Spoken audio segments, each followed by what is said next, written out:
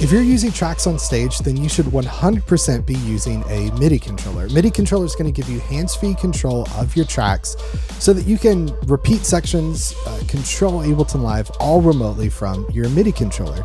But a question I often get from people that are new to running tracks in Ableton Live, or maybe coming from session view to arrangement view, is, hey, I've got a set built, I've got multiple songs, but how can I make it to where I can select an individual song in my set? Maybe they love the fact they can press play and go all throughout all their different songs, but what if they want the ability to say jump to song 2, jump to song 3, skip around, navigate their set list? How can they do that in their set? So that's what we're going to talk about in this particular video, is adding locators to our Ableton Live arrangement view session that we built with multiple songs.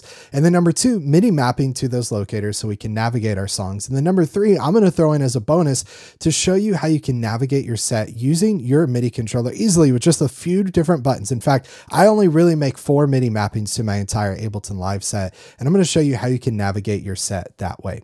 So let's dive in. Let's get started. First thing I want to show you is this is a set that I built in Ableton Live of multiple songs in arrangement view. Now, to speed up this process, I'm going to link to how I formatted my songs, how I built my set. I did all of that by using a template, and that's something I call the 3-part framework for using tracks. Number 1 is create a template for live performance.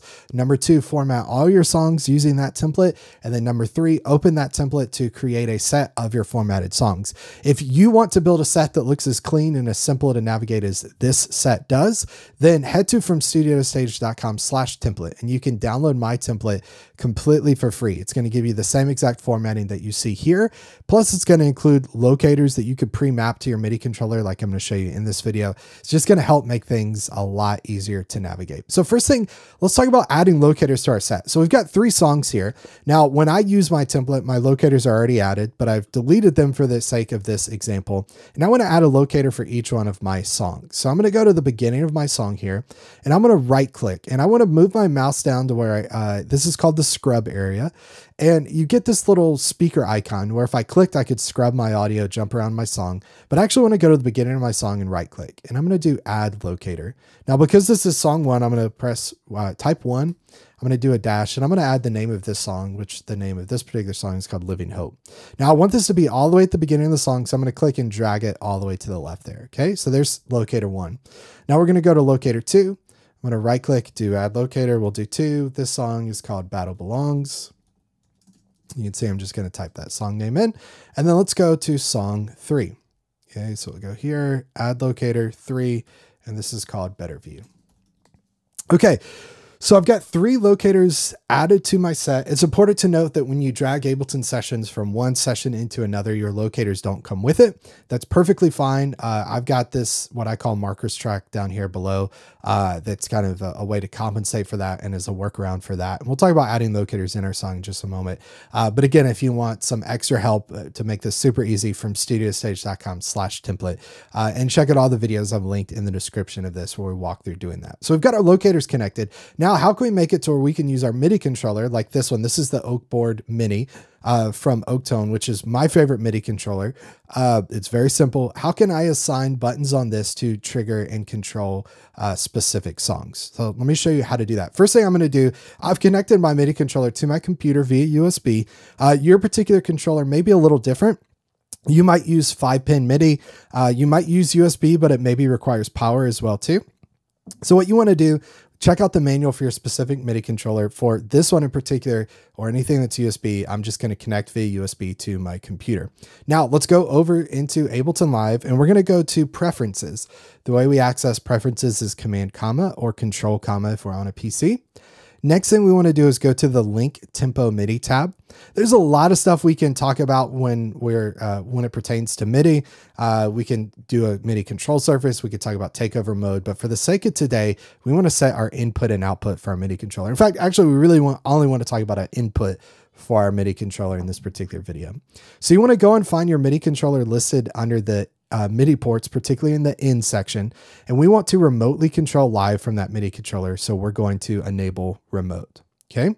With that set up, the next thing I need to do is MIDI map my locators to my MIDI controller. And I love how easy Live makes it to do this. So here's what we're going to do. We're going to enter MIDI map mode, which the way to do that is to use the keyboard shortcut Command M or Control M if you're on a PC, or you can go up to this MIDI map mode button up here and click that. Now, anything that is blue is going to be MIDI mappable. And if you look at our locators here, these are all MIDI mappable. So here's how we MIDI map things. I'm going to click on this locator and then I'm going to go to my MIDI controller and I'm going to choose this button here for song 1. Actually, let's do this differently because I have play up here. So I know I could get to song 1. For this particular controller, I'm limited to just a couple buttons. So I'm going to improvise a little bit. Let's select song 2 here. Okay. And now let's go to this button and I'm going to select that. Okay, so I press that and you can see up here that is MIDI map. That's a little hard to see. So let me open Live's browser and you can see that I MIDI map MIDI channel 16 note C#1 to song 2 Battle Belongs. Okay, so let's go to song 3. We'll click this locator. I'm going to click this button up here at the top and that's mapped there. Again, I could show you in our browser, channel 16, note E1.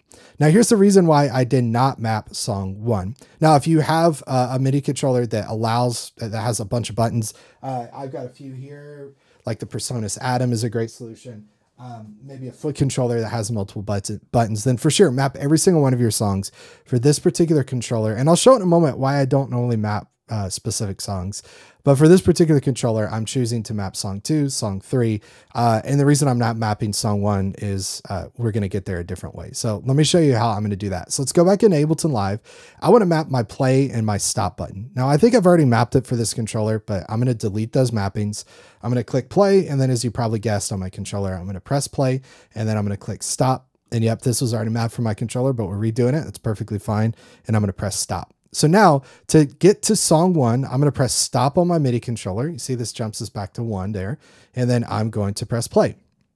Okay. And that's going to start me at the beginning of my set. Let me turn that on so you can hear that. You're only going to hear the click. I've got the click solo just so YouTube doesn't try to demonetize the video, but I can press stop, press play. And we've got our click running there for that particular song. So let's press stop again. Now let's go to song 2. So for song 2, let's press this button. Okay. So I'm going to press it and you see that we jump directly to song 2. I can then press play and that's going to play. Our click is going. I can press stop to stop that. Now let's press this button up here. Okay, that's going to jump us to song 3. You can see we're on song 3 and then I can press play and that's going to take me to song 3 and then I can press stop to stop that. Okay, so that's a look at how we can really easily navigate our songs using our MIDI controller in the middle of our set. Again, if you're coming from session view, you're probably used to seeing all your different scenes and being able to just go over here and trigger song 1, song 2, song 3. And if you've wondered how to do that over in arrangement view, again, it's as simple as adding locators for your specific songs. And you can MIDI map specific locators to specific control on your MIDI controller. But what happens if you have a MIDI controller like I do that only has a few buttons? And in particular, I only map 4 things to my MIDI controller typically. Now, occasionally I'll have a bigger set. When I have a bigger set, I showed this earlier, typically use something like the Presonus Atom and map each one of my songs to a drum pad. But how can you use a MIDI controller and really only 4 buttons, play, stop, previous, and next to navigate your set? Let me show you how I do that. Okay, so let's go into Ableton Live. I'm going to go back to MIDI map mode and I'm going to delete these specific mappings to locators. Okay, we've got all those deleted. Now, one thing I do in addition to this is I do Command K, which is key assign mode. And I'm going to click on these and assign them to 1, 2, and 3 on my computer. That way I still get the access that I would if I had a MIDI controller to go to individual songs, but I'm still going to be able to navigate my entire set from my MIDI controller. Okay. So let's get out of key assign mode. Let's go back to MIDI map mode. We've already mapped play and stop. So again, we've got play and stop on our locator, on our MIDI controller. Let's map this previous button and this next button to Ableton Live. So let's go back into Ableton Live, and I've already got this map, but we'll remap it here. And I'm going to click this button. Okay. You're only going to see, well, actually you see it when you're out of MIDI map mode as well too. But if you've never seen this before, this is called previous locator. And this button is next locator. So let's do Command M. We're going to click on previous locator. As you probably guessed, we'll map to previous on this particular controller. And we're going to click this. I'll map to next. Now, I think you probably get this, but I just want to mention I'm mapping to previous and next. My MIDI controller says previous and next, so that's what I'm choosing. But you could literally choose any pad on your MIDI controller, any key on your MIDI controller to make those mappings. I just particularly happen to have a MIDI controller custom made for this particular scenario. So play, stop, previous, and next. Okay, so let's go back into Ableton Live. We're going to get out of MIDI map mode. I want to show you how easy it is for me to navigate my set with just these 3 buttons. Okay, so let's go to song 1. So I can go to song 1 the same way I did before, which is on my MIDI controller here. I'm going to press stop. Okay, and you can see that takes us back to there. And then I can press play for song 1. All right, so song 1 is started. We hear click for that. I'm going to stop it. Let's go to song 2. Guess what I'm going to press? I'm going to press next here. So that takes me to song 2.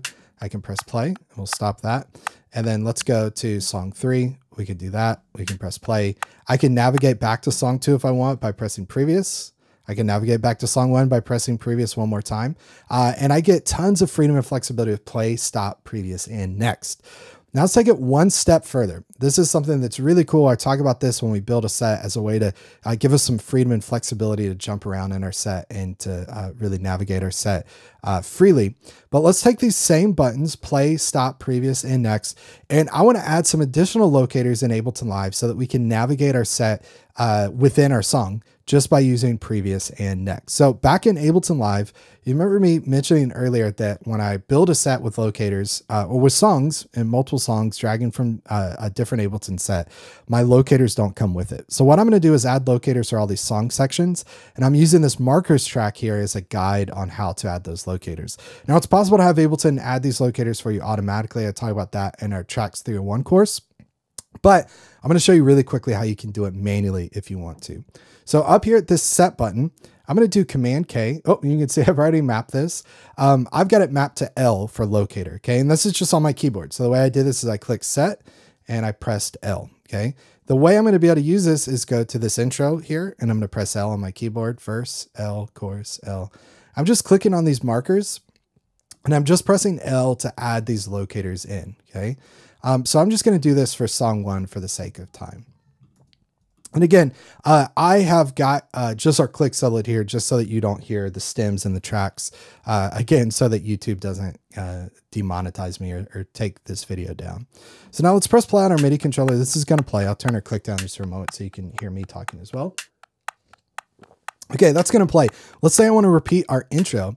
I'm going to press previous and I'm going to wait till the measure before right here. Okay. And that's going to repeat back.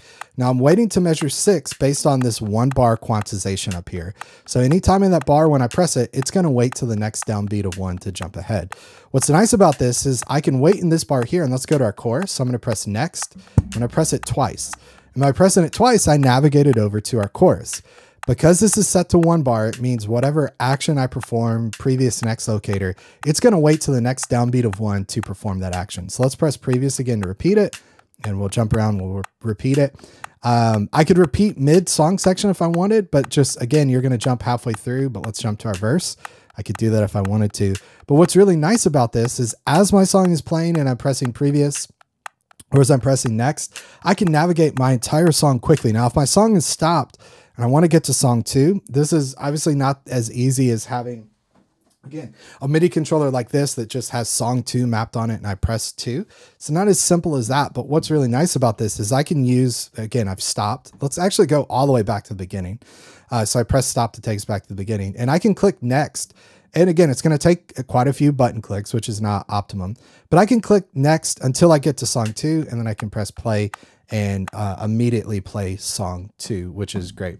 So that's a look at how we can use our MIDI controller to really easily jump to specific songs in our Ableton Live set list. But in addition to that, use just 4 buttons on our MIDI controller, play, stop, previous, and next, to navigate our entire song, repeat song sections, jump ahead song sections, and really jump anywhere in our set just using 4 buttons. So make sure you download that template for free and then check out the links in the description of this video where I give you a walkthrough of the template, show you how to format your songs using that template, and then eventually build an Ableton Live set of multiple songs using that template. And you can apply the concepts you learned in this video on how to navigate your set very easily using only 4 controls on your MIDI controller. Thanks so much for watching this video. We'll see you tomorrow, 10 a.m. Central. We'll see you next week, 10 a.m. Central, as we post new content every single day here on the channel. If you like this content, make sure to subscribe. You can use the link in the comments to do that or in the description to do that. And hit that bell icon so you hear when we post a new video every single day, 10 a.m. Central. Thanks so much for watching, everybody. We'll see you on the next one. Take care. Bye.